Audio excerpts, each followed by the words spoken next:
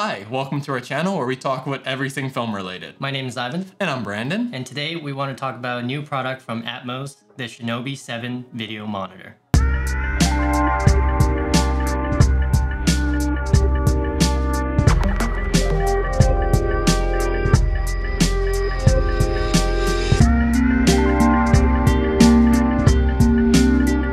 The Atomos Shinobi 7 is a 7-inch monitor for your video camera that supports HDMI and SDI. Now, let's take a look at what's inside.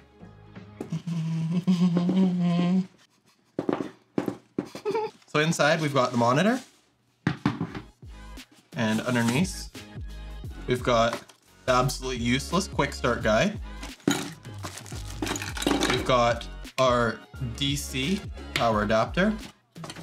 And Atomos has given us the pleasure of providing 4 different adapters depending on what your outlet takes. And as you can see, very easy to put on. You just stick it in here and turn it in and you're good to go. So the monitor consists of ABS polycarbonate plastic and it feels quite sturdy. It doesn't feel like a cheap plastic. And as we flipped it back, you can see our SDI in and SDI out output and the HDMI in, HDMI out. You have the RJ45, the USB port, a DC in, and your 2 MPF battery mounts. Flip to the side, we have an SD card reader for your LUTs and firmware updates, which you can also do through the RJ45 as well, and your power switch. And you have multiple venting from top and bottom, 1/4-inch mounts top and bottom as well. And on the other side, you just have a remote jack and a headphone jack.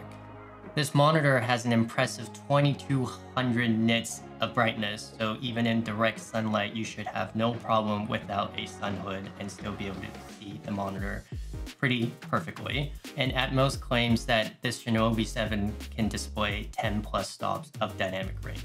So the Shinobi 7, straight out of the box, allows you to use a USB-C cable or a LAN-C cable, so you can control your camera directly through the monitor. Currently, the monitor only allows camera control through the Zcam E2 series cameras. However, with these 2 ports, there's lots of potential for future updates from Atomos to allow more assist features for other cameras.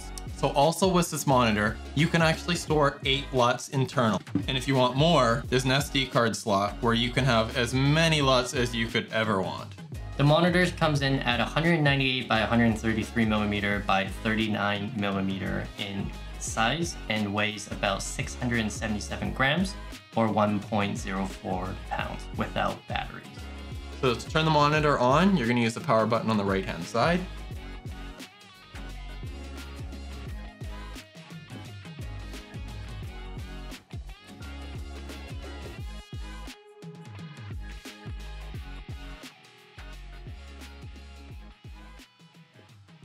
So as you can see, the monitor turns on pretty quick at a little over 10 seconds to turn on. So once you've got the monitor turned on, we've got our main display here. Everything is touchscreen on here, so we can see on the bottom that we've got all of our assist features. We've got our magnifications here. We've got our focus assist. We've got our zebra. We've got all of our waveforms and RGB parades here. We've got our vector scopes and a zoomed in vector scope. We also have our aspect ratios by 16:9, 2.41, 2.35, and so on. We also have our margins and our title safe, as well as our anamorphic de-squeezer for all your anamorphic lenses. And to go between each of them, you can just slide along the bottom. On our far right-hand side, we have our settings to change all of your assist features. And as you can see, you can change quite a large amount. So you do not have to worry about that. On our left-hand side, we have a yellow button here, which will give us a clean feed. When you're ready to record, you can click the bottom left button for your clean feed. And you can also click the power button once, which will actually lock the screen.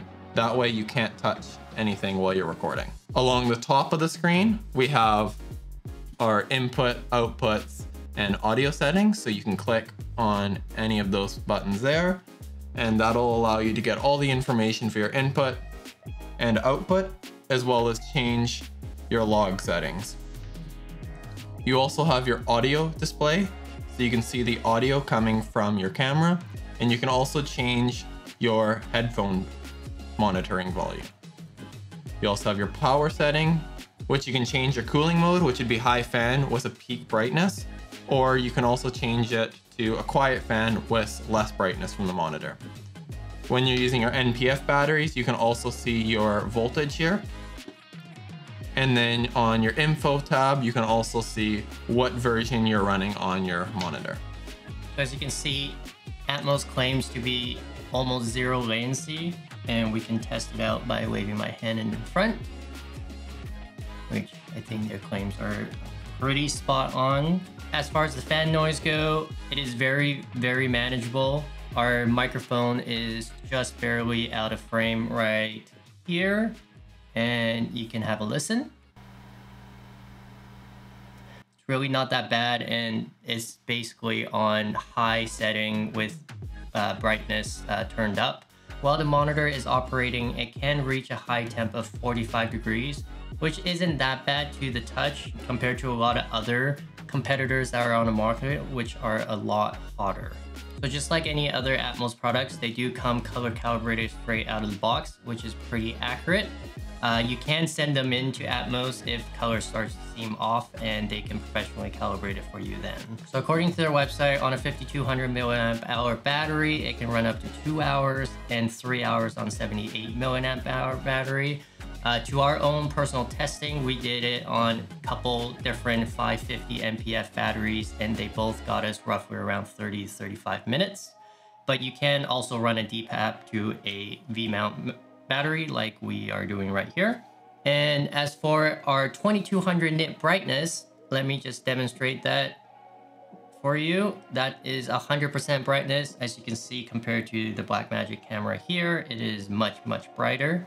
So if you're thinking of picking up the 7-inch, but you're unsure between whether you want the 7 or the 5, here's just some little tidbits that you might consider. The 7-inch, not only is it 2-inch bigger, it does have a 2200 nit brightness compared to the 1000 on the 5.2 in. It doesn't have camera control like the 7-inch does. The 5-inch also only supports up to 4K 30, unlike the 7 that can support up to 4K 60. And the 5-inch doesn't support SDI input. So in conclusion, with all the functions and features that the Atomos Shinobi 7 offers, this monitor works for many occasions, such as a field monitor, a production monitor, an on-camera monitor for YouTubers, vloggers, a studio monitor, a director's viewfinder monitor, as well as a focus puller monitor, and anything else you can possibly imagine yourself using this monitor for.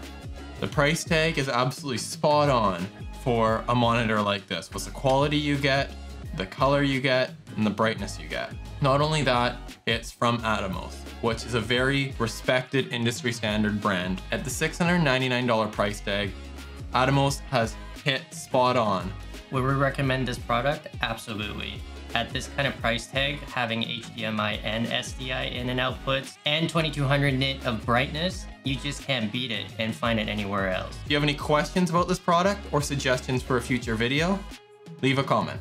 If you'd like to buy this product, check out our links down below. Thanks for watching. Make sure to hit the thumbs up button if you like this video. Click subscribe and the bell to be notified for future videos, and we'll catch you in the next one.